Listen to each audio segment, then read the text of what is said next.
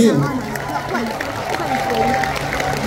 Countries only get to make decisions like this once in a lifetime, and it's a decision that I think all of us know cannot be wasted, cannot be again said, must be understood as one of the most important things as a fan nation we could ever do.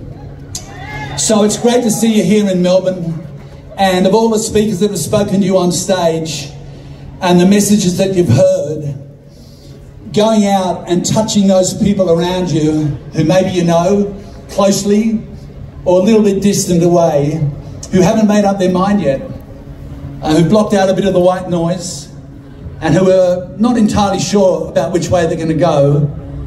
A little bit of time spent with them could be the best thing that you ever do, apart from coming on this march. So Martin and I are going to finish with a Rummy Band song. One of the most important things for this band over the years was to develop relationship with Aboriginal and Torres Strait Islander artists and musicians, spending time in the bush, spending time in community.